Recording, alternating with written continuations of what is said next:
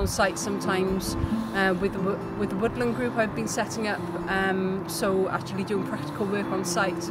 Other days I can be developing signage, a whole new suite of running trail signs, and then another one I could be organising a public event or delivering a public event. So it really is quite a range of opportunities. I think for me, the thing that I've enjoyed the most is actually being there to help the community's ideas come into fruition, and to really see people appreciate the environment in a completely different way to what they did before.